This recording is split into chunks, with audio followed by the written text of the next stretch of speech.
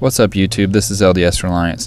Today I wanted to do another video in the series on the rain catchment that I've built, this rain catchment system, and how I'm going to get water out of this IBC tote and use it for my garden or for whatever purposes I have. So I had to build this do-it-yourself fitting here to convert from the tote into a usable format, which will be a garden hose. Okay. Here we have the IBC tote that collects my rainwater, as you've seen in my rain harvesting videos, rain catchment videos. So what we want to do is we're going to create an adapter that converts from this little 2-inch ball valve that uses PVC pipe thread, and we're going to convert it to a standard 3/4 inch garden hose type of a faucet. Okay, these are the pieces that we're going to need for this build. The first piece is a female to female adapter, and it's got the 2-inch threads on the one side that will attach to the ball valve, and then it's just got a slip fit on the other side. I will put the part numbers for these on in the description of the video, but I got these from Home Depot. You can pretty much get them anywhere. Now this is the next piece. This is a 2-inch to 3/4 inch let's see, bushing is what it's called. It's not an adapter, it's called a bushing. So anyway, it converts from a 2-inch that slips over the top here and then goes into 3/4 inch, which we'll be able to screw on to the last piece, which is this 3/4 inch garden hose faucet.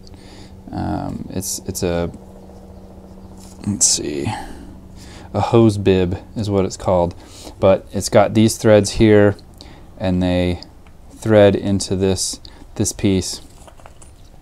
Now we're going to want to use some Teflon tape too, and then we're also going to need some PVC cement, so I'll show you that next. Okay, next we need to use two different products. There's the primer, which goes on first, and then the actual cement that goes on last. So what we're going to do is we're going to use the primer and coat the inside of this slip fit connection as well as the outside of this connection. So we'll go ahead and do that real quick. A little bit goes a long way of this stuff.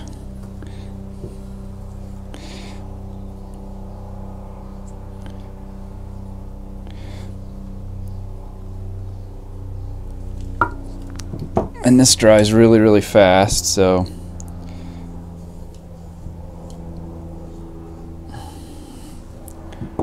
just like that. And then we'll wait a couple minutes, 2 or 3 minutes, and then we'll put on some of the cement. Okay, now that that has dried, after a few minutes, we will take the cement and we'll put a little bit in there and then attach them together. Sorry, I'm trying to get all this on camera.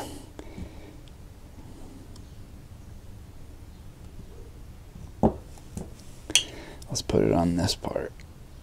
And then just simply push this in. And probably need to use a little mallet to kind of help it get snug. Okay, went and grabbed my dead blow hammer, hammered it in. There's just a little bit of gap, but that's because this thing's already bottomed out on the inside. So don't force it. Just get it good enough. This thing's not going to leak once this is dry. So the next step is I'm going to put some Teflon tape around these threads, and then we're going to screw it into the 3/4 inch female hole there.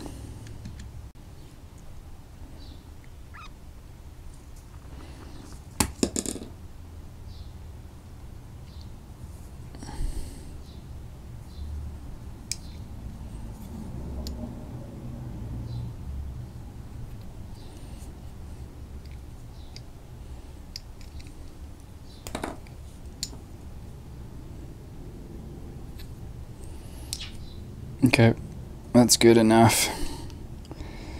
So I did like a double layer there, and then we're going to take this threaded hole there and screw this in until it's nice and snug.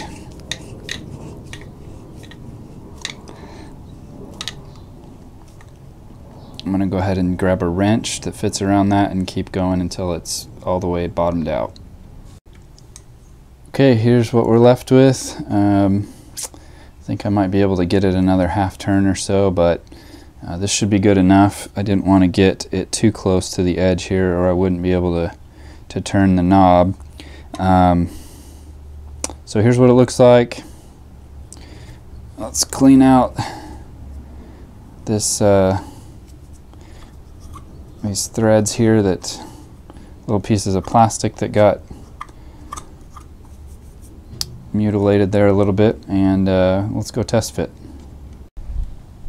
Okay, now I wanted to show you this just for full disclosure. I had to put an adapter, another adapter, onto my ball valve that you didn't see earlier in the video. This is a cam connector. It basically clamps around the piece that I had. This ball valve had a kind of an indentation over here, and this kind of clamps around that edge with great force, and then converts it to this 2-inch national pipe thread. Most of you will not need to do that. Most fittings off of these IBC totes are some sort of 2-inch national pipe thread, or some other, I believe there's I can't remember the other thread, but it's pretty rare. So most of you won't have to do this, but I just wanted to show you this for full disclosure, that I did have to change mine slightly. And I'll put a link to a good site that you can kind of try to identify what type of connector you have, and be able to order the right kind of adapter, because I had a lot of confusion trying to figure out what I needed to do. So the next thing that I wanted to show you is how much pressure this thing is under. It's very full, and so as open the valve, it's going to come shooting out. So you want to make sure that this adapter that we've built, that the valve is closed, and so that when you open the ball valve, this thing isn't going to start shooting all over everywhere. So the next thing I'm going to do is I'm just going to tighten this on here, nice and snug. You do not want to put Teflon tape in between the two plastic pieces. I've read that that's bad, but just tighten it up snug and it shouldn't leak. Okay, I've got it snugged on there tight, as tight as I can get with my hands, and that should be plenty tight enough. You don't really need to go to work on this with a big wrench or anything like that. So now when I open this ball valve, there's no leaks, nothing's happening, doesn't sound like, but now I can open up this valve and get water. So there you have it, folks. You can attach a normal style garden hose to this, and you may want to angle it a different way, because it may be a little hard to get a garden hose up under here and tighten it off. You may want it to face horizontal to the ground. It might be easier for to work with, but this will work. It doesn't leak. It's nice and tight. And this is the way that you can convert your water storage, if you've got one like mine, into usable water for your garden or landscaping or whatever you've got going on. So thanks for watching, guys.